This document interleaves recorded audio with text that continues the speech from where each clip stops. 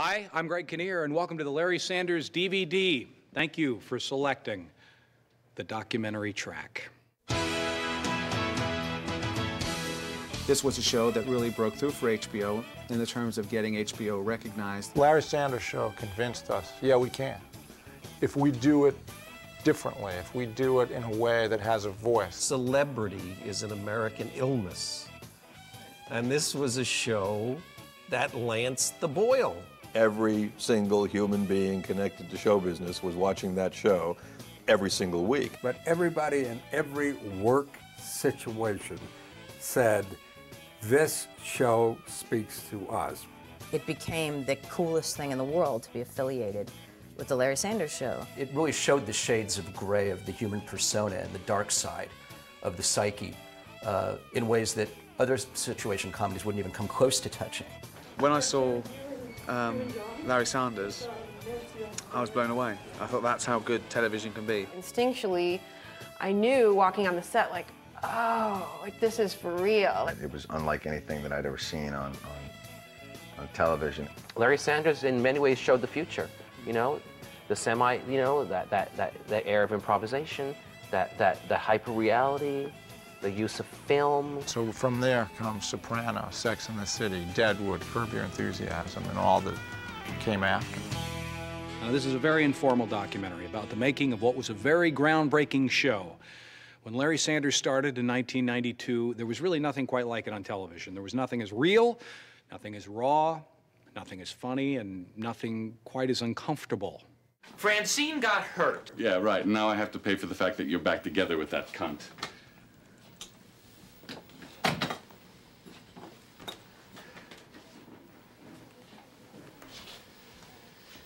Oh, my God. Oh, my God. Whoa. Oh, no. Whoa. Oh, no. Whoa. Oh, no. What did you just say? No, no, I'm so... You didn't say... You couldn't have... I'm sorry. Did I hear you? I think it's that new hay fever medication. I think it has opium in it. Please have pity. I'm drowning. I met Gary Shandling at an award show when Sanders was in its first season. I told him I thought the program then was intelligent, seemed to have a sensibility that was admirable. In other words, I kissed his ass just enough to make it onto the show's Emmy-winning and final episode. Look, I thought I was your Bette Midler. This is bullshit. Hey, you guys, let's not forget why we're here, all right? It's Larry's final show. Was I talking to you? Well, you are now. Hey, look, this guy's nominated for an Oscar, all right? For what, talk soup? Hey, take it easy. Great. I'm right. Whoa, God. I haven't seen such a rumble since the Stones played Altamont. Tom Petty and a former Talk Soup host, only on this program. Now, the best way to understand how something as unique and groundbreaking as this show might be created is to understand a little bit about the personal and professional journey of its creator. Not absolutely necessary, but it could help. I was writing for Sanford & Son and some other television shows when I was like 24, 25 years old, and I got bored very quickly. And I went to the Comedy Store one night and got up on amateur night. I mean, you don't know what it was like being an unwanted child. My mother had tried to talk her doctor into performing an abortion, but he said he wouldn't do it because it was illegal to perform an abortion once the child had reached the age of 15. And I walked off that stage and I thought, my God, this could be a way I could find out who I am. Because I'm so self-conscious up there that clearly I'm scared to death of being whoever I am. And that began the search. And I think that process continues. At the Comedy Store in Hollywood and at the Comedy Magic Club in Hermosa Beach, California. As I said, this is his first time, so make him feel welcome. Would you welcome Gary Shandling? Gary.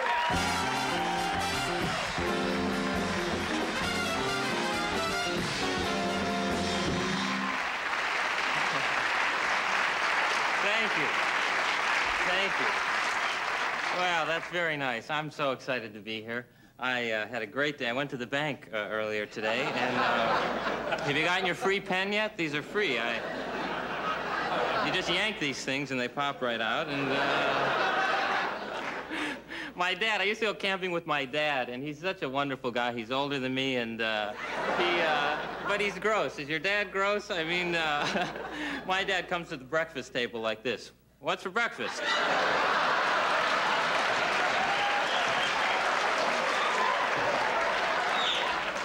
Come on, Dad, we're trying to eat here, huh? Want to put a robe on or something? Just,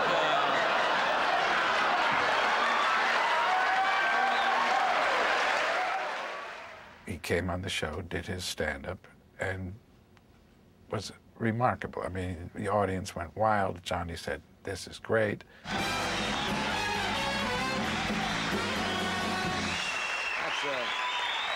nice to see. Thank you, Jim. That's nice to see. Nice to see somebody new come out and really have some funny material. His name is Gary Shandling. You'll hear a lot about him. We'll be back right after this. I asked him if he wanted to guest host the show, and he did. And again, it was different from anyone else, more imaginative, fresher. And we booked him back many times as a guest host, and he did it on a regular basis. Great to see you, and thanks. I have some water, but thank you anyway.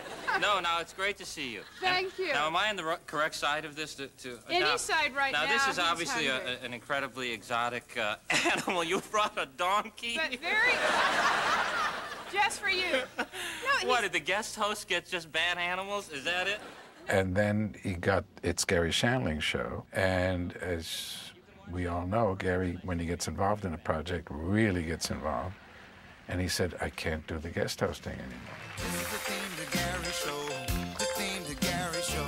Gary called me up and asked if I would write his theme song. I got the idea for the Larry Sanders Show from my first show, It's Gary Shandling Show. We did an episode where of that series where I went on a talk show. It was like a local LA talk show. It was Christina Ferrari, and I remember doing that episode, and I remember walking off going, boy, there's a show about, from the other side, about the people who host the show.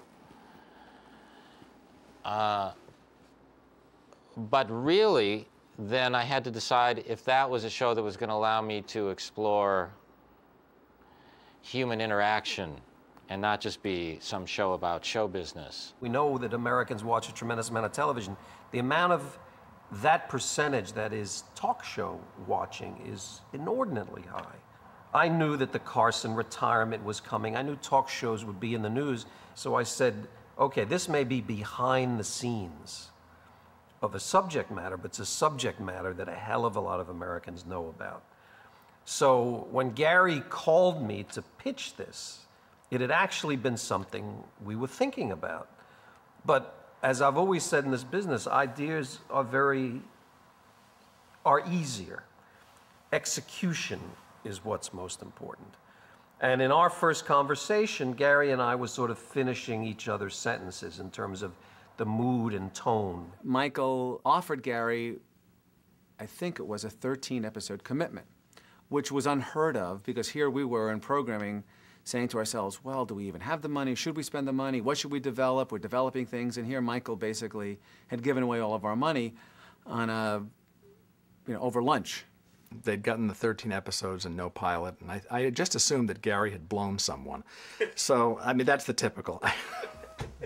We're talking about the reality of network TV. This is how, if you really want to strip it down, this is what's going on. And these guys, you're seeing them behind the scenes, you're seeing them how they pander to the network executives, how they scheme and just slide away. Because, it had everything in it. I thought it was just clear from the start that this thing stood out. Gary wanted to make a show that was subversive and different, while HBO needed a show that would ultimately define them as different than network television. Simple enough, right? I mean, they knew all of the characters. All they had to do was begin... That's a good move. The horrendous, gut-wrenching, and shitty process known as casting. And they didn't start by rounding up the usual suspects. Well, Rip Torn was hilarious in Defending Your Life, and Dennis Klein was adamant that he was the guy, but I'd never met Rip. And so he came in for a meeting, and he just sat like this the whole time. He had a fishing hat on. And he didn't want to read, and he would just look up. And I would try talking to him. I'd say, well, Rip,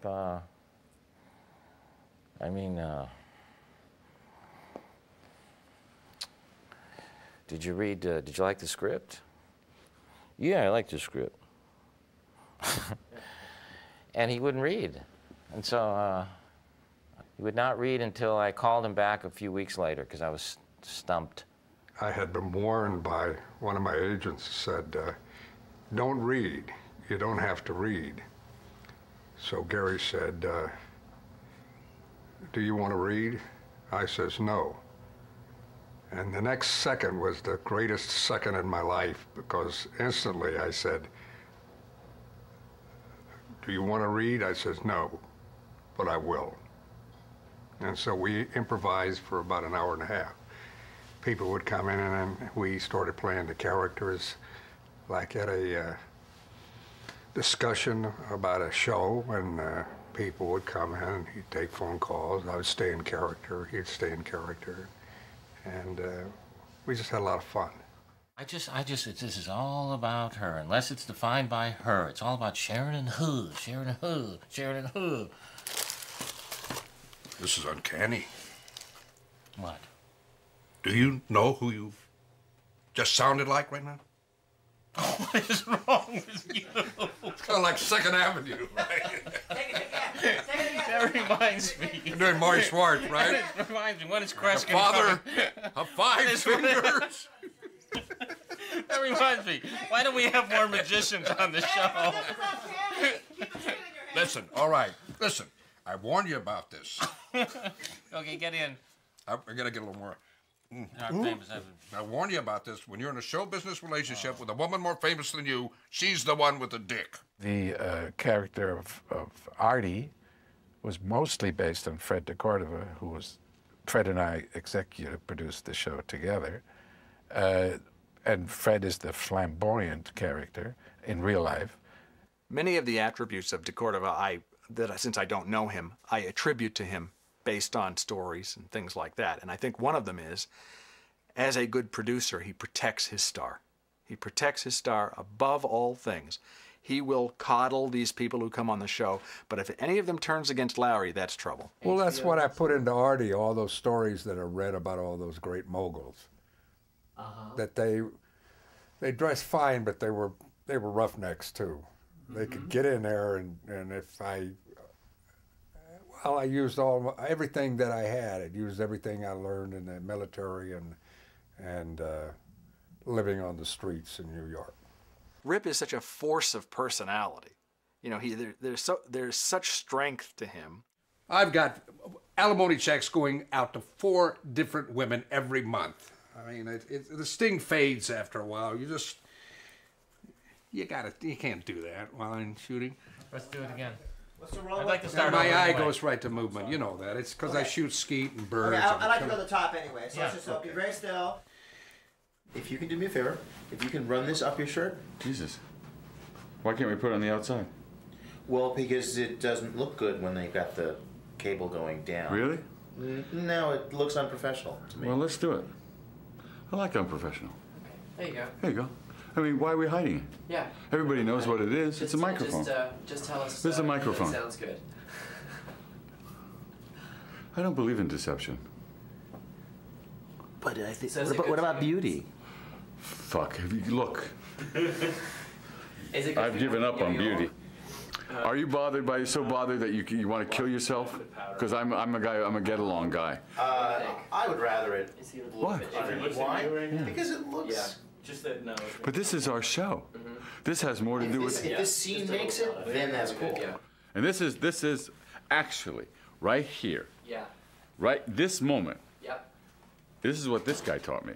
One camera film is all my only thing to let you know that this isn't in front of a live audience. Oh, good. Yeah, we were down to, we couldn't find anybody.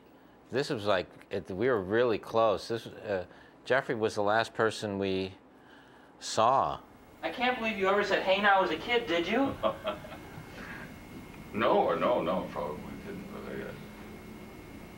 Well, I said hey. You know, and I guess I said now. Different times, but.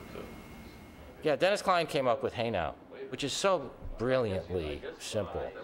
All I'm saying is he's inventing in an audition, and you know it's still inspiring to see someone that courageous. He's really courageous. And I'll tell you the truth, it gets on the audience's nerves. No, it gets sir. on everybody's nerves. No, sir. Look, no, sir. I mean, you're not out there, and believe me, it's very big. It's very big with the audience. I got to go.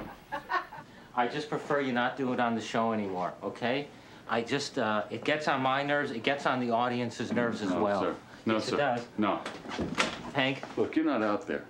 And believe me, it's very big with the audience. And I'm going to tell you something else. I think it helps make the show work. It's part of our whole interplay on camera. By interplay, you mean the times we're both awake? Hey, now. And I think, from my viewpoint, it helps make the show work. It's part of our whole interplay. A little hot right now. A whole interplay on camera. You mean the times when we're both awake? Is that what you mean? Oh, hey now. After this audition, Jeffrey Tambor called me at the gym, and he said, I really know that guy. I really know that guy. I really know that guy. And he did. He took an enormous time in casting, forever. I couldn't get him to hire me. I kept saying, well, I got this offer, I got this offer. I did, too.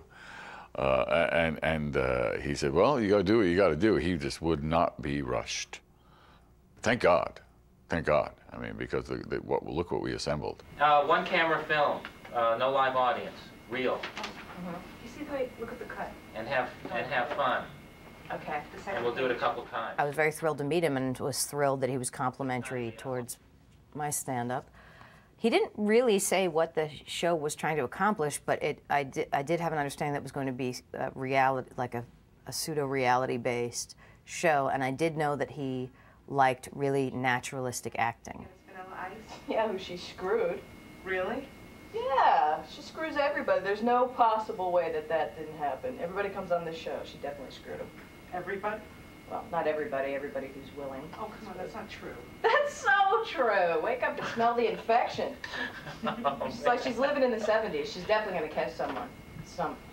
Something. You improvised and I'm caused sorry. yourself trouble. I'm so sorry. I had not acted prior to this, really. The first really acting I had done was some of the stuff for the Ben Stiller show. So by default, I wound up being sort of a naturalistic actor the way he likes, only because I had no idea what I was doing. Listen, I don't know what your problem's been for the last couple of days, but now's the time to suck it up and get over it, okay? I have a lump in my breast. Oh, my God. Oh. No, don't hug, because then it feels serious and cancerous. And please stop staring at my tits. I looked into the room and I saw everybody that was auditioning and I thought, there's nobody here like me. And so I walk in and there's Gary with some other guys and I'm, being nice, hi, hello. And he's saying, hi, the way Gary does. And he was asking me about myself and I was telling him, and then the phone, it kept ringing. And I thought, this is rude. Why didn't they turn the phone off? I'm having an interview. And it rung again. And I said, do you mind if I get that? And Gary said, no, go ahead. And I picked up the phone and I told them that Gary was busy. And then I hung up. And he said, thank you very much. I'm taken away. When I did this work, I said, okay, now, we're not talking about being funny now, which is what everyone had to get over because everyone came in going, it's a comedy, right? And even when I was auditioning people, they would come in and start to read like, okay, well, this is a comedy. And I'd have to say, whoa, whoa, whoa, whoa, whoa, whoa, whoa. I got to see if people can get to their core first. Right. Then we'll talk about the comedy. I just went in there, and it was Gary Shandling and John Rigi, and they both just sat across from me, and I was like, and Gary was like, hey, what's going on? And I was like, I don't know. What's going on with you? I don't know. What are you doing? Nothing. What are you doing? And then we just went back and forth like that about 3 more times. And they just looked at each other. They're like, and that was the audition. And then the next thing I know, I had the part of Mary Lou. Beverly? Oh my God, what's wrong? I just hit Hank's car. When? Just now. You're not parked anywhere near Hank's car. You're in another lot. I know, I'm such a bad driver. Well, what happened? I was coming over here to pick up some stuff and I ran into the back of his car. It's like I was drunk. Well, are you? Now? What? Which car did you hit? I don't know. It was really big and foreign, kind of like a big boat. Oh, God. Oh. You hit his Bentley. Is that bad? I was just looking for people who brought power, and I'm really proud of every one of those people. And those people who I sensed had their power and yet didn't know how to bring it and didn't understand, because I needed support in bringing my power, so I'm able to look at a person like when Sarah Silverman or Mary Lynn Rice Cobb started the show, and to give them that gift to say, no, don't worry. You have nothing to prove here. Your power comes from being yourself. I mean, you get on the set and Gary comes up to you and says, you know, whatever your lines are, just, I don't care what you say, just get the idea across. I mean, if you say pineapple, you can say pineapple. I mean, we trusted everybody with communicating the story in their own words. And I think that really, that's a big thing of what made the show great, you know, and it was fun. I really watched these powerhouses like Rip Torn and Jeffrey Tambor and Gary, and watch them finesse their own niche in as each season progressed. But it's a group of people who I don't think that if you were going to cast a show, you would say, I want these 6 people. I can only assume that that's what that's what was very attractive to Gary, and that's what Gary was really seeing in everybody else, was something unique in each person. That's why he hired everybody. You know, I'm sorry, Artie. I just can't believe he's pushing this whole religion thing in everyone's face. Well, Phil, I can't believe you're a comedy writer, but we have to take them both on faith. Touche. Just stand right there. We see one boom crossing the frame, and Peter Smokey, you're in the image. We had great directors.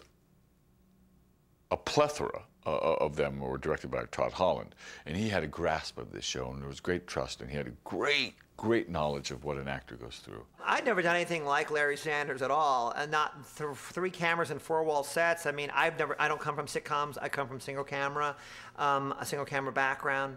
And what we were doing was very much a hybrid sitcom, you know, kind of style, but with none of the infrastructure or training that comes with a sitcom. So we had to shoot the entire show in 2 days.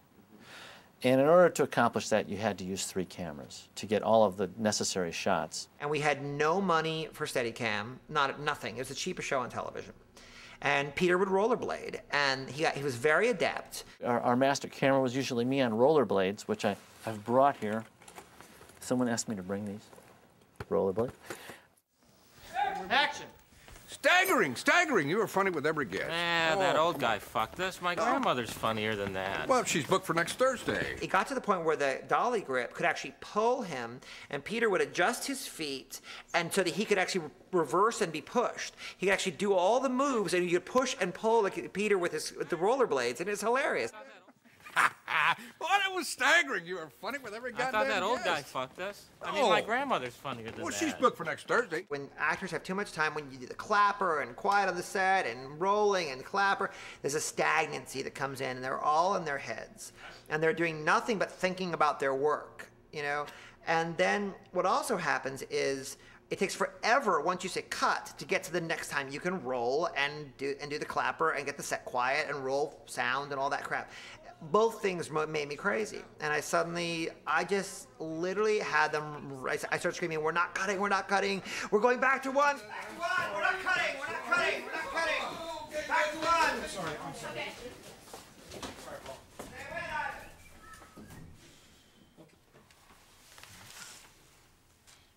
Ready. We'll check from the entrance. Damn it, the hell! What's going on? I'll tell you later. Where's Larry now? Beverly took him home. We are 1 hour away from showtime. What do? Have the pages send the audience home? We are not canceling this show, goddammit! There wasn't much time to think. You just had to do it, that's the secret to everything. Don't think. Just do it. Dive Dive in, jump off the cliffs, yeah, get wet.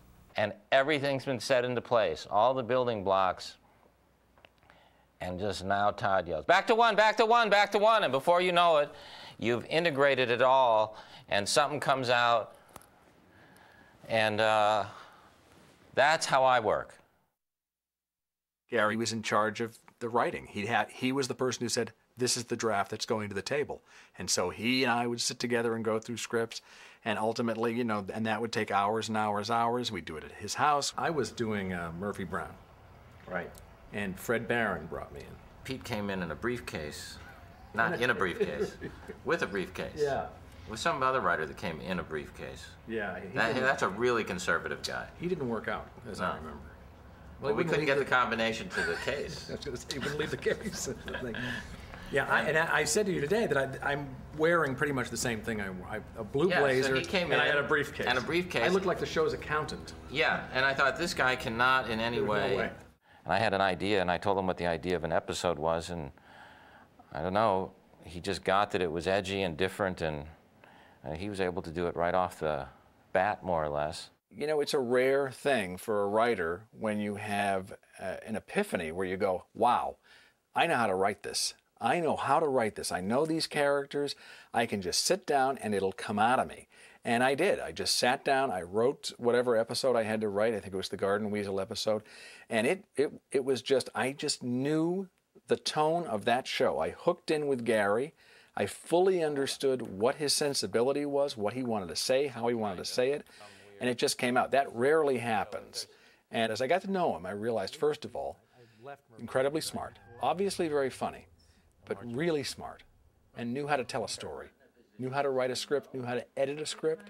That comes from a lot of experience when he was a writer. You know, before season started, Gary would start having people come over to the house and we would all kick around story ideas. All the writers would bring their story ideas, and they were sort of one or two liners, and they would come and pitch to Gary and the whole group. But it was up to Gary. It was a sort of intuitive thing, the ideas that struck him as interesting. And slowly, hopefully, a very rough idea of what the main arc of the season would be comes to the surface.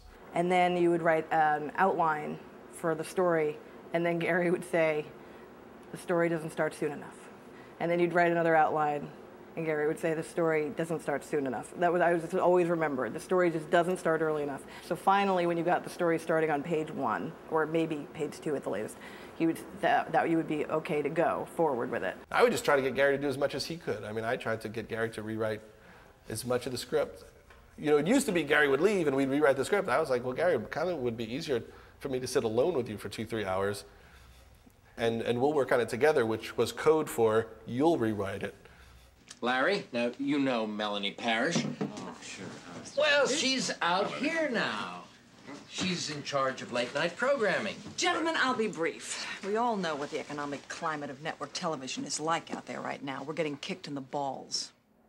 She's a metaphor for the pressure that we have in life. Larry wouldn't have a conflict if he was the boss. Not that this would have changed anything, but I remember people saying, well, I mean, he's this big, successful talk show host, so what's the struggle? Yeah. What's so wrong with his life? Yeah. What are people gonna... Well, this is what happens in everybody's job. He's struggling. That's what this reveals, is that all these people in show business are human beings. I don't take this as a threat, but I killed a man like you in Korea, hand to hand. My boy doesn't want to do any more commercials. From now on, you'll talk to me. Understood? That's a line that people still say to me. They still say to me, yeah, I killed a guy like you in Korea. I love to write for Rip. Yeah. I love to write Artie and Hank. Not so much you. You know why? No, I don't. But I'm happy to find out after all this time. I didn't think I could write you better than you could. Was that true? I think that you did a great job writing Larry. We may have adjusted and stuff. You were much more. You'd take a script and go, well, I don't think I need to say that, and I can do that with just the look, and I can do so. You'd really pare it down to the. it was really great. I think I like doing fewer words than anybody probably. While people were trying to, would like to say more, I'd like to say less and do it in that space right there, that empty space. God, you're really upset, aren't you? God, you really care about me, don't you? Are you uncomfortable? A little bit. Gary is an actor I've never seen work harder. To be an actor, to be a really good actor, and really use the tools of working with Roy London, and to great benefit. My script, I wish I had the script here. We'll get it later. We'll pull out one of my old scripts. It's just loaded with acting notes for Larry. He took Larry into, you know, fairly dark, painful places and was able to open that out and put it on film. I guest hosted The Tonight Show. I did it a week at a time. After that week, I would go, my God, I could not do this. First of all, the pressure. Second of all, I think being on TV every night, which changes you. You spent more time working on my stupid 10-minute little spot than you have on our whole relationship. And you know what I think? I think it's more important to you whether or not I'm a good guest on your show.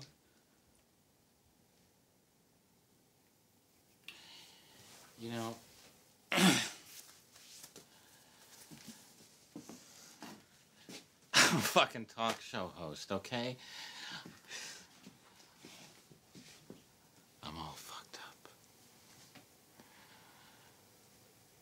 But, you know, Gary has a very specific process, and he kind of tortures himself. I always look at him and say, it should be easier for him. It should be easier. He's so gifted. You cannot be in your head as a writer and then behave as an actor. So that also requires great physical energy and emotional internal energy to clear out all of your head from where you've been writing from and now actually feel.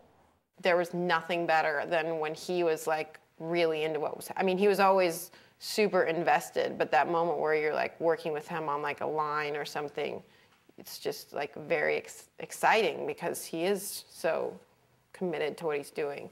I think Gary honestly has a love-hate relationship with acting, and he sort of dreads it. He dreads that he'll be awful at it, and he'll look silly, and so he's a lot of fear surrounding it. But he's also wants to take the journey. And he wants to go on the journey and learn and grow. And he has acting coaches and a lot of really talented people who have helped him, and and guided him.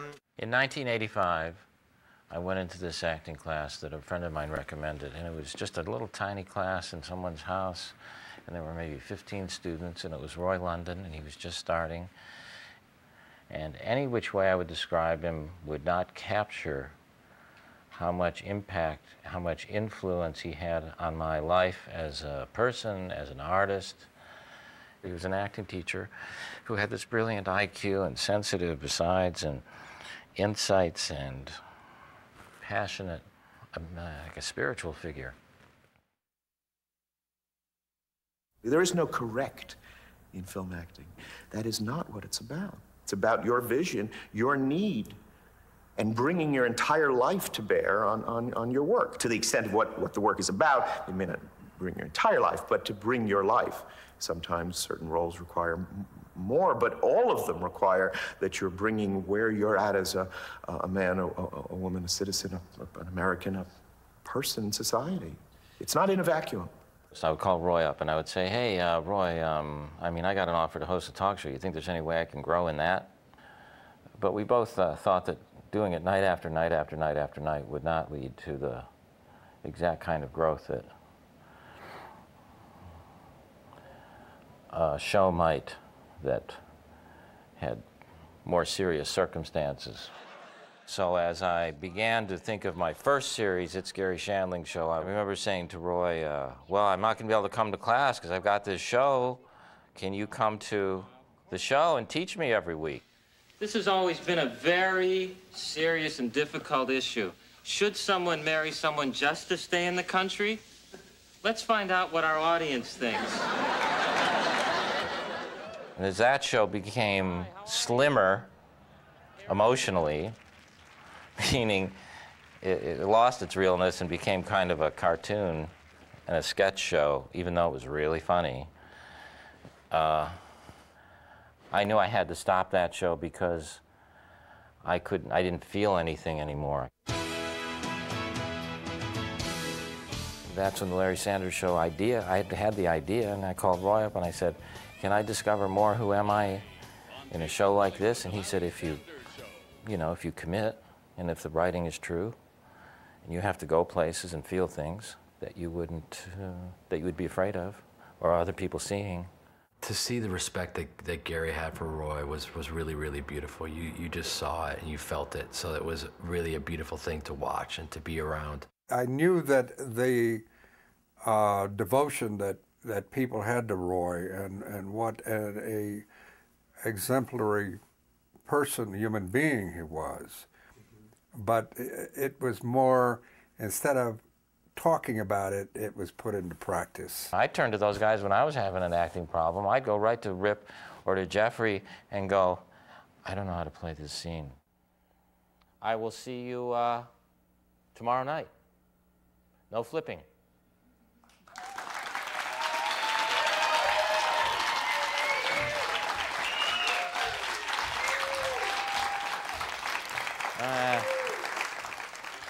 I don't think I'm not sure if I know how to do this. That was good. Huh? That was exactly right. That's right? Yeah. He's exactly right.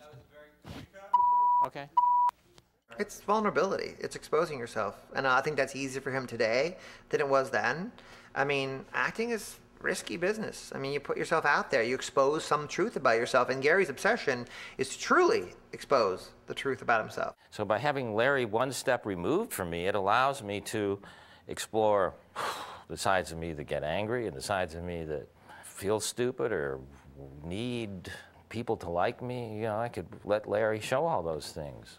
I would say honestly, Larry is a heightened version of Gary. They are, in many ways, the same person. They really are. I mean, Gary just brought a lot of his personality to that character. Larry is obsessed with some of the same things that Gary is, to a more comic extent. But even at that comic extent, you go, God, he really is that person. So there, again, a fine line between who those two people were. I don't think that Larry Sanders is capable of creating the Larry Sanders Show. You know what I mean? I mean, obviously, this is Gary's conception, this show, and it's this character that he can play really well, but it's this whole world around him, you know, and so, I mean, Gary is, he has got a lot more sides to him, I think, than Larry Sanders. The talk show stuff is such second nature to me. I would do it like a talk show. I had so much experience that I could just make that feel real. It was frighteningly real. It was so accurate, I cannot tell you. That's what was so brilliant. Let's talk about this series. What's the plan for this series, Ellen? It's been in the news, as you well know. You know, I don't know what you're talking about. I keep hearing little flutters of things. I don't watch TV myself. I don't own a TV, so. You don't own it. Now, why don't you own a TV? It influences me too much in my work. I recently caught an old Cosby rerun, and suddenly my character's a black 50-year-old gynecologist. And I never knew that the audience was going to get Hank. I told Gary, I think that's in the other interview as well. Our first thing was a Garden Weasel commercial where I had to turn to the audience and go, hey now, and I said, they're not going to get this. They're not going to understand this. And I kept saying that to myself, and I think I said it to Gary, and he said, and during the commercial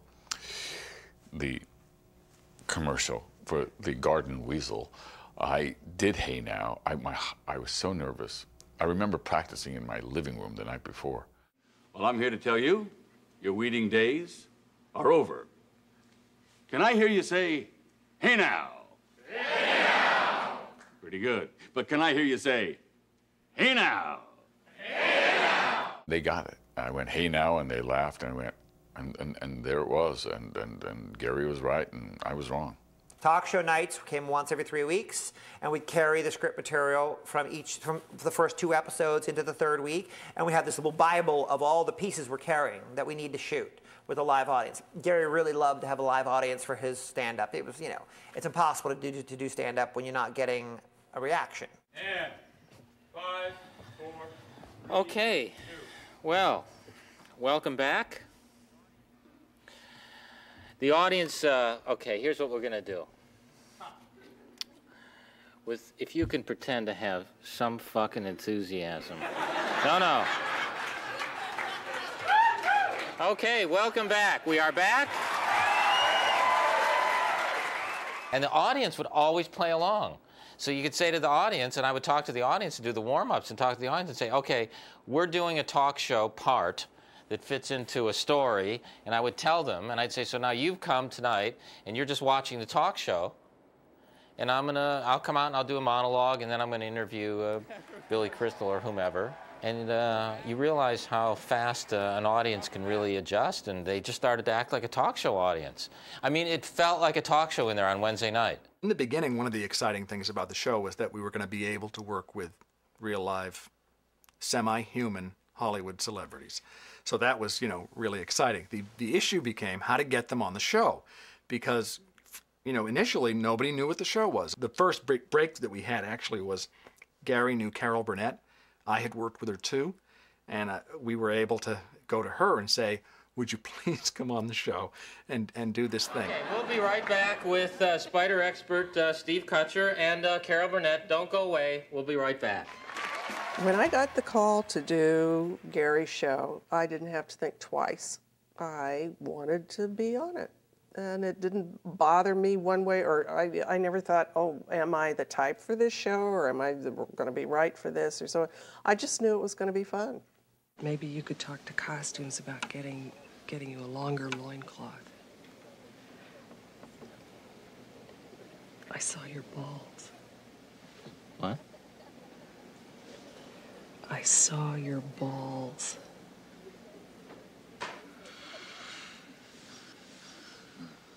And by virtue of Carol being there, the door opened. People said, hey, I see what this is.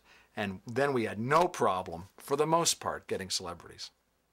The celebrities that would go on the Larry Sanders Show, they didn't mind showing themselves in a negative light. Unlike, you know, usually if they went on a show, it would have to be, God damn it. You're not picking it up, right, Jonathan? Not so bad. It's playing it in the background. I'm sort of. I can take it away. Okay. Shoot, I felt bad. Hey. Okay, guess. Okay. All right, look. Okay, then you are now going to have that in your mouth on the patio. We'll see how that works.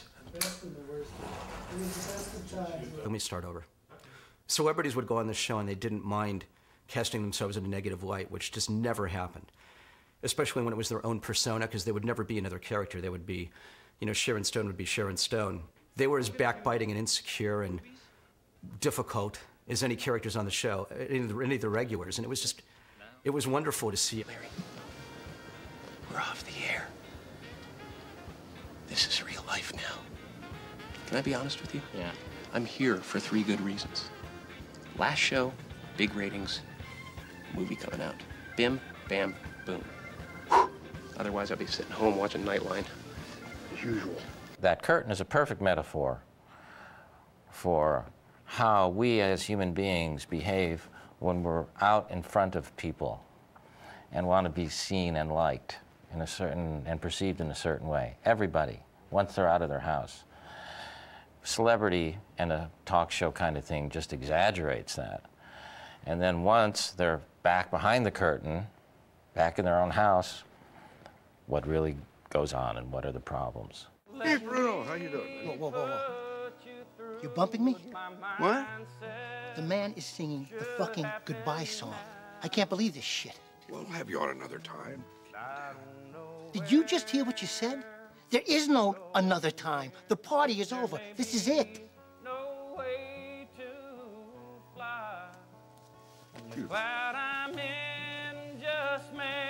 A man singing to a man. How fucking sick is that? In most regular sitcoms, you're playing the subtext. The words are the subtext. You know, hey, I missed you. Where were you today? Because I was waiting for whatever the. Whereas what really happens in life is all this stuff that's going on underneath and all the stuff that comes out of your mouth to cover that. So I think what Roy London did for Gary as an actor, that influenced Gary's writing and what Gary was trying to achieve with his writing, which was to get to the core of people and what their desires and needs were without openly expressing any of this. Because people don't say what they're thinking. You got to let them behave and see what they say out of that behavior to cover what they're feeling. They just can't say, I'm feeling sad today. I want to see the person that we know is sad walk in and go, how are you today? Hank, I just got a call from the hospital. Sid's gonna be fine. He's okay. What do you mean? Well, it turns out it wasn't his heart. It was a hiatal hernia. What? It's a hiatal hernia. It's a rip in the esophagus. They said he'll be back at work in a couple of days. Isn't that incredible? That is so great. Yeah. Just a second. This morning, I just want to get this straight for myself. This morning, they said he wasn't, that he was going to die. He was not going to make it through the day. Yeah, I know. It's a miracle. Fucking doctors. I mean, come on. If you say a person's not going to make it through the day, then he shouldn't make it. I mean, it's so inconsiderate to just put us through this worry. You okay? I'm so happy. Larry Sanders taught me that it's flawed human behavior is 10 times more interesting than correct human behavior. Characters who are behaving as they would in real life. They're not performing. We're not writing jokes for characters. We're showing characters who are, under pressure to do a show, misbehaving, behaving badly. So it's, it was a lot of fun. I responded to all of those things. Is your grandmother alive? What? Is she alive? Yes. Well, fuck her. We'll have our bookers scour Sunset after midnight. And the first celeb we find getting blown by a hooker, consider him booked. Wow, everyone's salaries are in here. Yeah, that's right, everybody. Oh my God.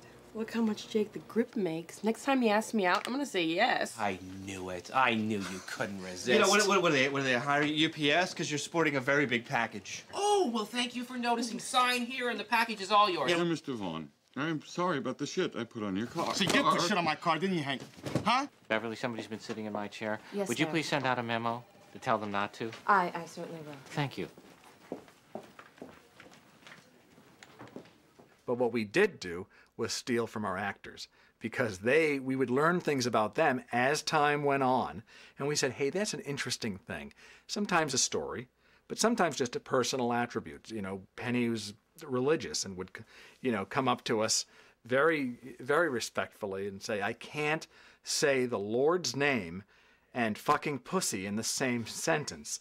So if you can move the Lord's name to another speech, and then I can just say fucking pussy by itself, that'd be great. Let me tell you, in the Mr. Sharon Stone episode, when I got that script, first of all, at the table read, it had that word in it.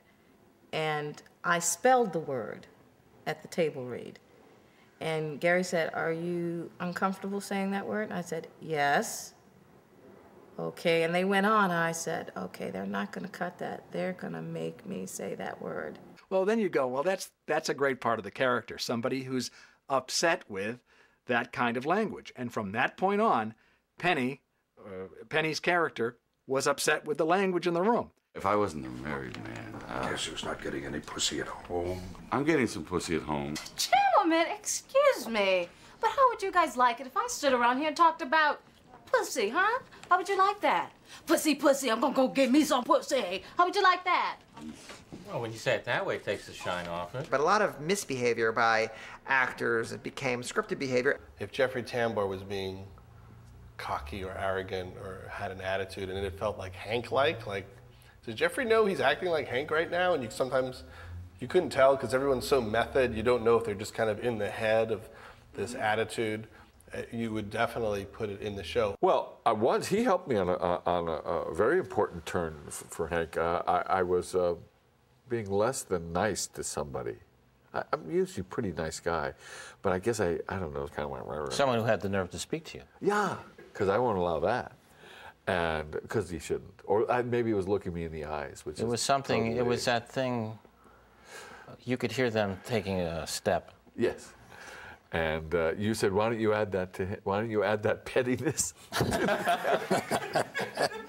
Well, you used to ask me about certain things that you admitted were character flaws, and you said, should I put them in, Hank? I says, why not? Did you hear? Larry's banging Sharon Stone. You shut the fuck up and hide that. It's like taking a temple, a Buddhist temple bell, an authentic 2,000-year-old Buddhist temple bell, and ringing it and going, well, why does that, can you tell me why that rings so purely? Well, because it's the real thing. Gary would just say, be truthful. In any situation, Gary would say, well, what would you really say? What would you do if that happened? And that was always the answer in any situation. If you really thought about the character, it might be something stupid or ridiculous or funny. But what would that character do? And that was another virtue of this show, was that you had to be on your toes. You had to, and Gary would come down. He would be on the set, or the writer of that record of that script would be on the set, and we would change on the moment. Right. Not improv, but he would change. It was truly organic. We didn't have to force anything.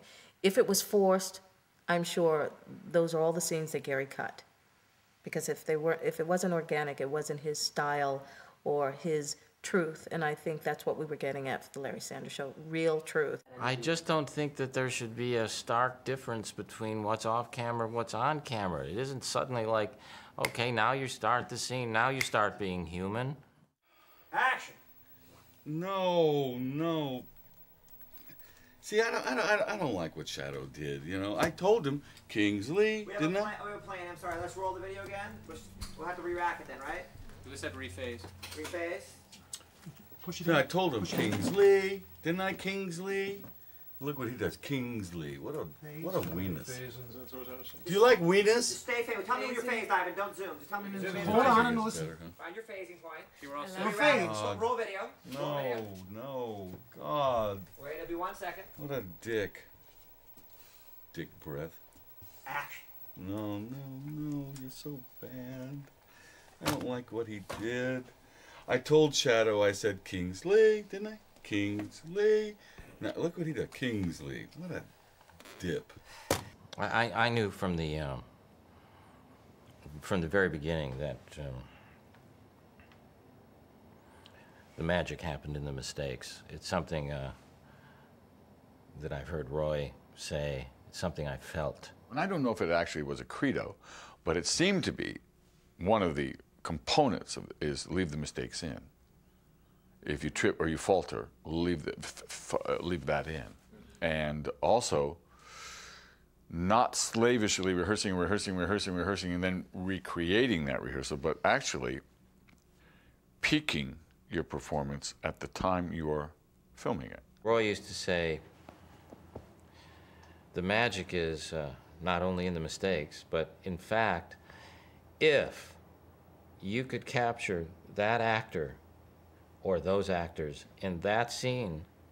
To discover something about what the script is about and yourself in the script while there's a camera here somewhere, while the camera's running. Are you willing to do that? Very few people are willing to do that. What most people would like to do is figure out how to do it right before that camera ever shows up and be the right thing. Trying to be the right thing while the camera's running is great, but having figured it out, and then, okay, camera, you can come now, and I'll show you how this character is. I've got it down perfectly. I promise you, does not a star make. So the trick is, it's the same as they do with a boxer, and the same they do with a racehorse, is you are trained in a certain way to peak, to let it go right at that moment. Television has a long and colorful history of continuing to broadcast good TV until it's not so good anymore. It's bad. You may have seen one of these shows, writhing in pain, strangling itself with its own tired formula until every last drop of creative blood has been sapped from its once vibrant heart. I should be doing more theater. Larry Sanders was the exception. That is still, in this present moment, strangely, my connection to Jerry Seinfeld is I would bump into him on the lot, and he understood the impossibility of being in a show and writing a show. The thing about television is that it always wins in the end. Television always wins. In other words, these shows that we had, if we didn't kill them, they would kill us. And it's not a fair fight. And you can subdue it for a period of time, a long period of time. We were fortunate to do it a long period of time, but you know it's only getting stronger and you're only getting weaker. Did you feel that way? Yes, and I knew someday, and I didn't know when it was. It might have been the next season, might have been the one after that. One day this thing was going to smite me down. And so the trick is to make the neat and graceful exit before it gets that chance. And people and the people that made my show said, well, look, they showed me the ratings. They look, the ratings are still going up. I said, I don't want to know where that line ends. Leonard Cohen has this lyric that is, everything cracks. That's how the light gets in. I don't have any doubt that the pressure of that show, and ever more with no support, had benefit for the show. I don't think it can, and have benefit in the big cosmic picture for everybody, but I don't think it can be good for the person who's, who's responsible to put the thing out and who cares about quality. Well, I think I thought the show was probably creatively at its peak. I mean, I was never one to drag stuff on, as many women will tell you.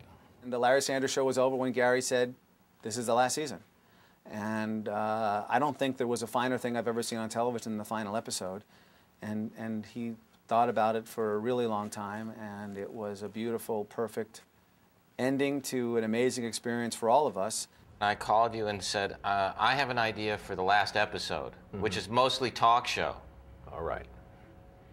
And we talked for a very short time, and you wrote a first draft of the last episode that it was the funniest table reading we ever had for that last episode. Which we won the Emmy for. Which we won the Emmy for. No, there was a lot of work that went into it, because you remember there was also some fortuitous stuff in there, because Judd Apatow was working on the show at the time, and Judd got Jim Carrey to do that part. That's right. And I talked Jim Carrey into doing the last episode. Well, that I'm going to take. I talked him into it. I asked him for 5 years, and then finally I was able to call him and say, there's only one left. This is your last shot. And then Jim said, I will do the last episode if I can be the best person who's ever done any episode. No, no, no, no way. No, no, no, no way. We're living without you. We're not living without you. There's just no way, no way. Down the mountains, yeah, scream and shout. Say what you want, we're not walking out. We don't need no land of holding or dead. Want you some Larry, let's give him away. Woo! Come on! Woo! Flip was a very difficult episode. It was emotional, and it was many things. Gary had a monologue. He did the last monologue, and it was a big deal for him. To you at home, thank you so much.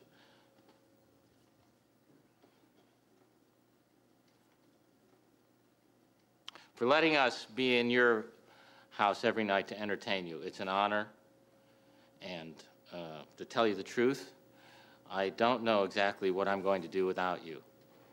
Thank you so much. God bless you, and you may now flip. But from the minute he shot that monologue, it was so like cathartic or something that he didn't want to be there from that point on. The most important thing for me, other than that, was to say goodbye to the characters that we had created and that we had loved so much. I say to Gary, and I've probably said it before, that I wrote the first draft of that episode after Gary and I had talked, and a lot of those conversations happened over the course of the entire season, where he'd say, hey, you know, in the last episode we should, and I would write it down.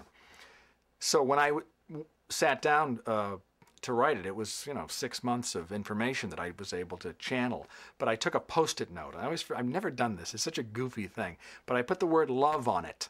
For this show, of all things, to put the word love on it. And I stuck it on the computer because I wanted to remember as I wrote it how much I loved the characters and how I wanted to send them off in a good way. And I said to Gary, I said, I know how this ends. I know exactly how this episode ends. And I'm not going to tell you, but I know the last scene of this show. And it's the three of you, because that's the core of it. Thank you for not letting me say my thank you. I mean, I knew you guys were pieces of shit, but I had no idea. Well, try not to be such an asshole, will Hey, you? don't tell me what to do, okay? You're not my boss anymore. That is over. What is your problem? What is my problem? Hey. The last episode and the last scene to be shot of the last episode was a metaphor for the entire series, which was, it was something like 1 o'clock in the morning, and we'd been shooting since 7 o'clock. And even though this was the last shot of the entire series, you're still going, oh, you've got to be kidding me. We've still got to do that scene. You've got to be kidding me. Gary, I don't know why he said it. He says, I don't know if we should do it. I remember saying, you don't think we should do it? This is what the 6 years was all about. I mean, this is it. This is the whole deal. And I got mad at him, which was the second time I got mad at him. And I just said, don't make up, use it. And that's when I chased him up the thing. But it's my fault because I smiled and I let it happen because this face was being seen by millions of people every night, and there was lots of money and there was lots of pussy. Well, more money than pussy. No more. No more. I swear to God, no more. One more remark, and I swear I'll fucking choke you with my hands. We did it in one take. The cameras, I remember, and the actors were moving as one. It was just one of those times when you go, you can't do, you knew that you had to do the 10th take on the first take, and you just took your, and you made it. You just made it work. And I tell people about that, and I say, if anything typifies that show, it was that. It was such a thrill to see that everybody, especially Jeffries, his great aria that he had there at the end. Mm-hmm. And Gary and I did pretty good too. And there was all the honesty of missing each other when I talked to him in the scene. It was what it was. And all of this frustration that I was feeling is in that scene when I walk up and I go, pathetic shithead like you, sit down. really? Now that I see the desk like that, I don't know why we didn't try it before. And then the real love between Artie and Larry, even though Artie sees Larry as a huge pain in the ass who requires so much care and coddling and feeding, he still loves him and he's going to miss him. And I try to channel all of those feelings into the writing of it. Doing tomorrow. You want to get together? I've got a date with Indiana Douglas. Oh, good for you. I guess it's us. I love you. I love you. I love you. Oh, please. Let's go. Remembering how much fun we had and how creative it was,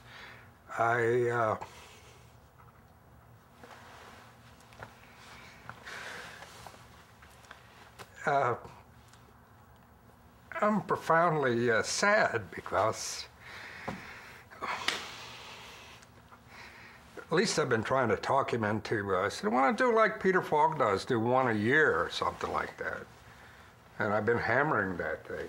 But maybe once a time is over, you got to let it go.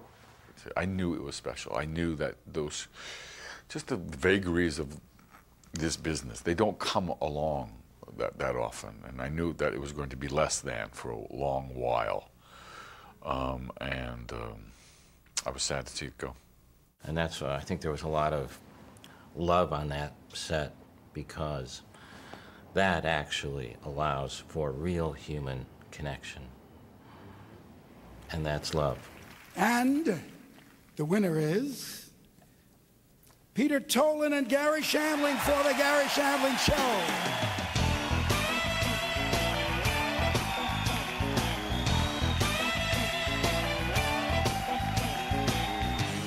Winning and losing is not important. Being nominated is... Garry, we won. Oh, we won. Oh, thank God. Okay, yeah. Oh, being nominated means nothing.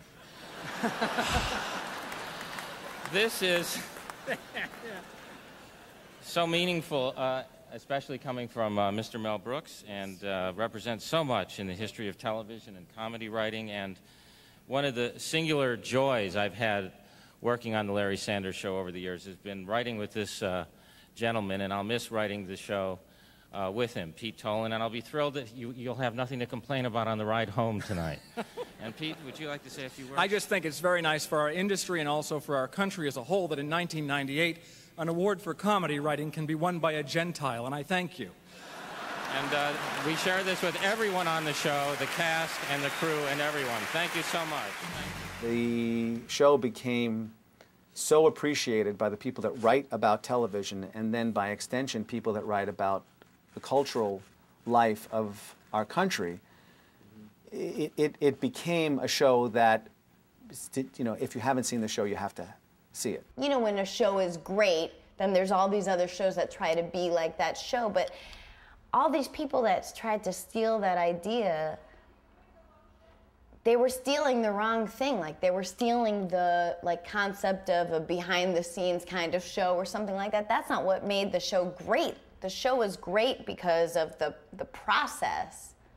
Everyone, they should all have stolen the process of it. I have fallen to a lifelong love with the living moment, and it's something I learned there, and something I won't direct comedy or drama without a moment that is genuinely fresh and alive and spontaneous and feels human. I take that experience into everything I've ever done, and most importantly, I try to take the integrity Garry has to do something great and to create something that is human and connected and artful. It was a great learning experience, one that has enhanced my life and my career. It changed my life. So that is the making of on the Larry Sanders DVD box set. Hope you enjoyed yourself, and from all of us, thank you. You think? I think that show is used for me every week as an exercise to explore what I was really feeling and what others were really feeling, and then what we felt together. That's the big curtain. That's the big curtain, you know? This whole facade of this physical existence. What's behind this? That's my next show.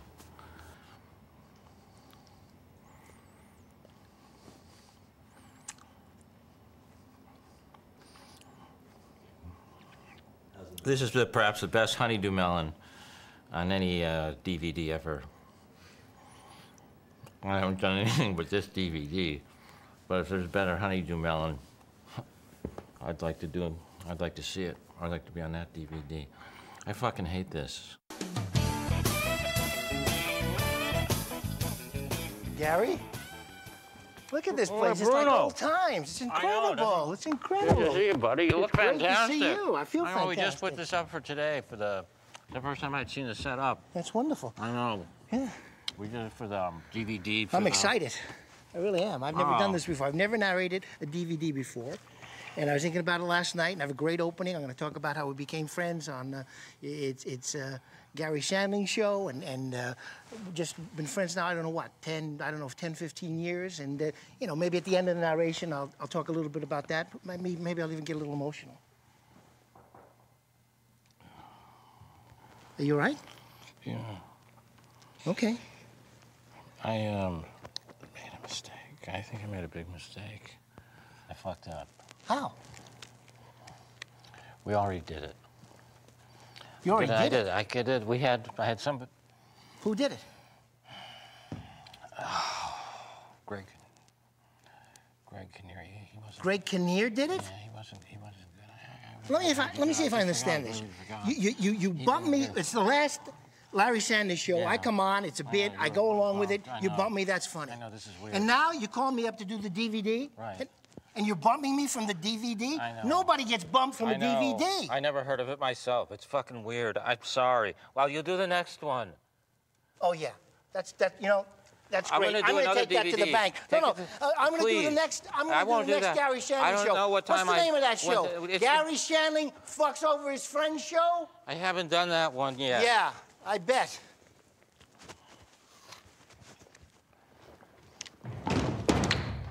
That felt good. Go fuck yourself. That's a fucking joke. Lose my number.